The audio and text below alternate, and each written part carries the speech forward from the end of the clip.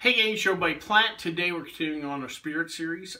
Today we're going to take the next step from the eau de vie aqua vites we talked about last time, that were non-aged, distilled one time, very base spirit.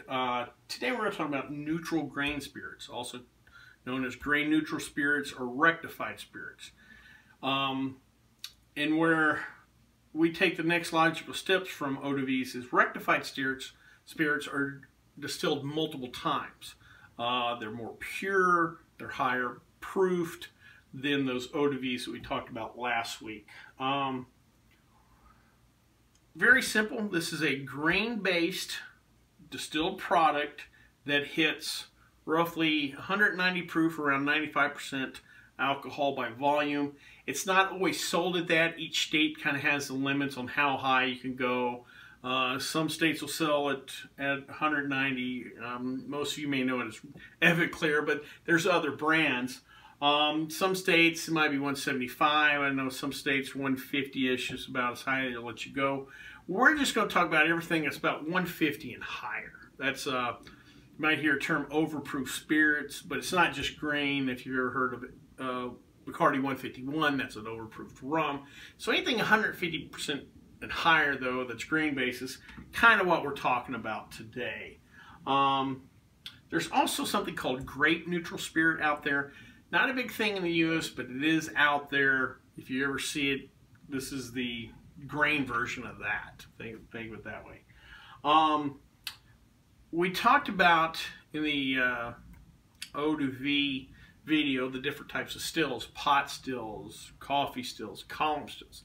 Column stills are the most industrial stills, and that's what gets used for this. They create the highest proof spirits, also the pure spirits, and that is what, when people produce grain neutral alcohol, that is what they're striving for. These are generally done in an industrial setting by the major ethanol producers. And I want to make sure you get that term right. We're talking about ethanol here and not methanol. Even though it's done in industrial settings in this and roundabout way, kind of an industrial product, it's still ethanol, the type of alcohol you can drink, compared to methanol, that is the one that makes people go blind and go crazy, and all the stories you've heard about bathtub gin and stuff like that. That's methanol. This is ethanol.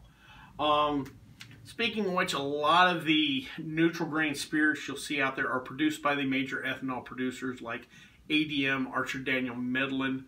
Also, a lot of this gets produced more in the Midwest. I know Kentucky and Tennessee are known for their whiskeys. In the Midwest, you have of course, the grain belt, and in those areas you'll see some of these ethanol producers. I believe Indiana's a big home to a lot of these ethanol producers, and thus it makes sense with all the corn and other grains in the area. This product can sometimes be what's called denatured, because it's so high proof they can be used for other things, industrial purposes.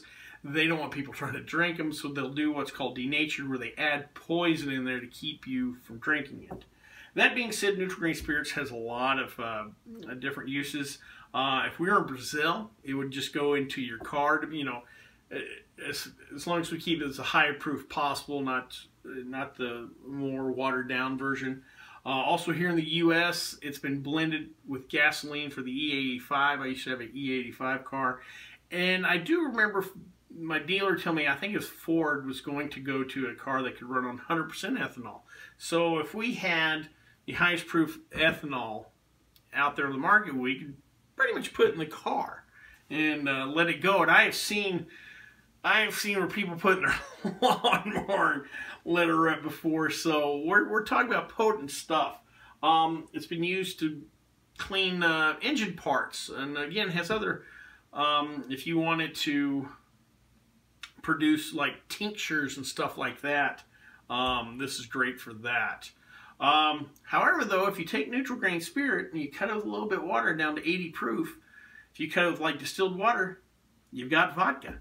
And that's why this is the backbone for a lot of vodkas. A lot of the commercial vodkas you will see out on the market are actually, the companies will buy bulk ethanol from a company like ADM. They will bring it to their facility, cut it with distilled water. They may filter it another time, maybe run it through their still. And then, voila, you got vodka. And the reason why this industrial product is so good for vodka is because the quality point in vodka, you know, like if you're talking about bourbons and scotches, well, how long's it been aged? If you're talking about things like brandy, well, these certain grapes or the regions, you know, it came from. Other, you know, gin, well, what's the different botanicals in it per se?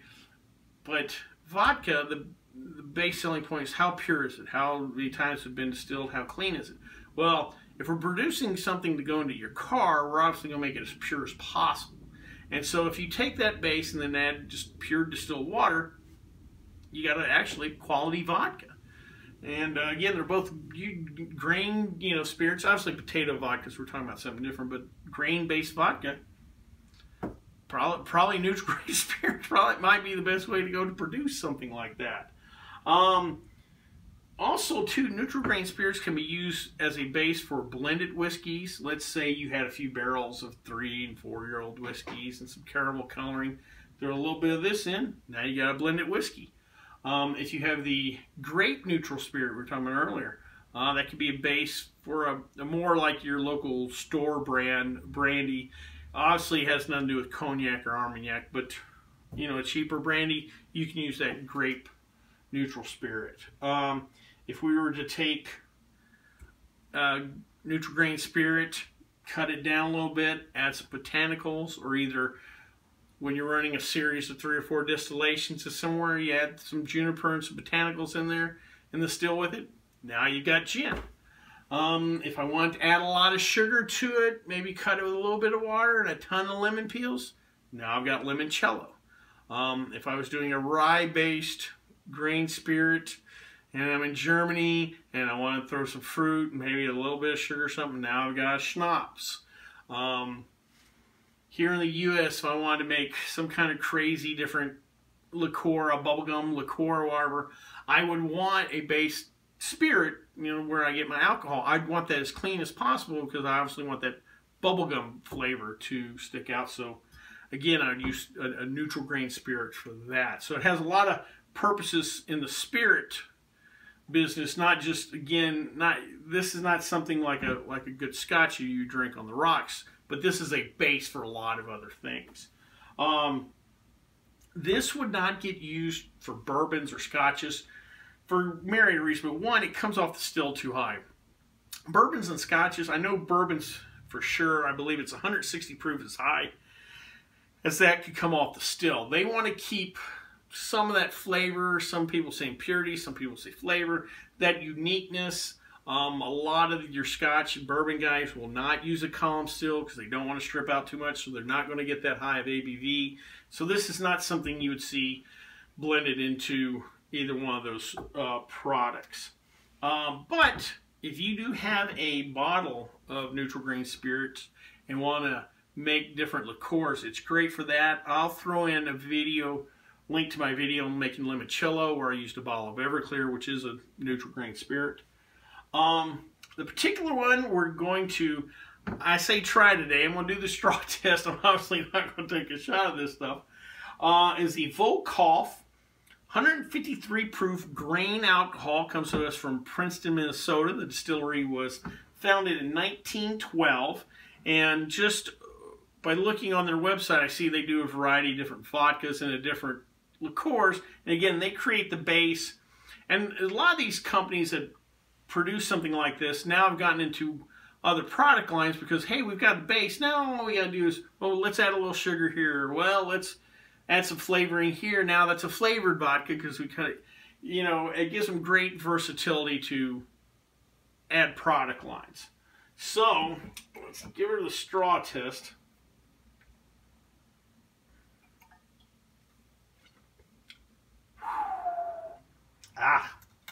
Yeah, that's high proof. Not much taste there, just a burn. Again, this is not something you drink on the rocks. Don't do shots of this. Don't play around with it. Again, if you're going to get a bottle of this, use this as either to make a homemade liqueur Or, I guess if I was 23 again and had a 5-gallon cooler, well, a bag of ice, a couple of 2-liter bottles of lemon lime soda, maybe a can of fruit punch, and one of these. Party time. Well, I hope you liked this video. If you did, please subscribe down below. Any questions, comments, concerns, please leave them in the comment section. Also, please like the video because it lets YouTube know we're putting out good content. Well, until next time, bottoms up.